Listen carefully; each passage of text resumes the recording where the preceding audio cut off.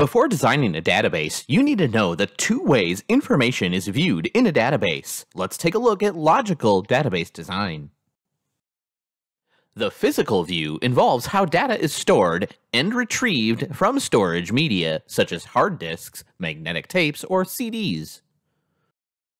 The logical view involves how information appears to users and how it can be organized and retrieved.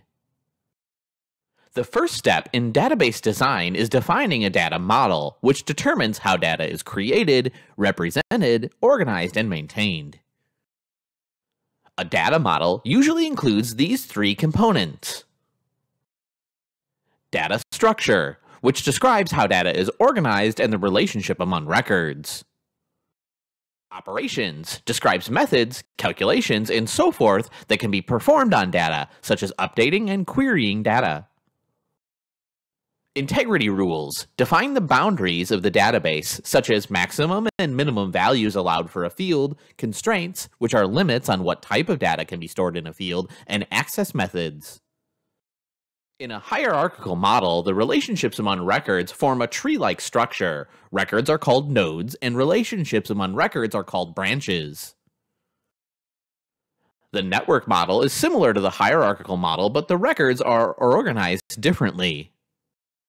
A relational model uses a two-dimensional table of rows and columns of data, much like an Excel spreadsheet in application form. The data dictionary can also store other definitions, such as data types for fields, default values for fields, and validation rules for data in each field. The field name would be like a student name, admission date, age, or major. The date type would be a character, like text, a date, and a number. The default value is the value entered if none is available. For example, if no major is declared, the value is undecided. The validation rule is used for determining whether a value is valid. For example, a student's age cannot be a negative number. In relational databases, every record must be uniquely identified by a primary key. Student ID numbers, social security numbers, account numbers, and invoice numbers are examples of primary keys. To establish relationships among tables so data can be linked and retrieved more effectively, a primary key for one table can appear in other tables. To improve database efficiency, a process called normalization is used, which eliminates redundant data, like ensuring customer names are stored in only one table, and this ensures that only related data is stored in a table.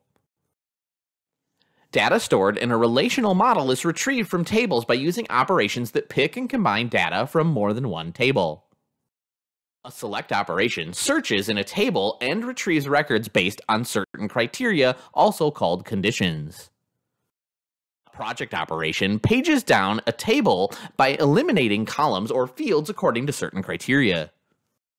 A join operation combines two tables based on a common field, like the primary key in the first table and the foreign key in the second table.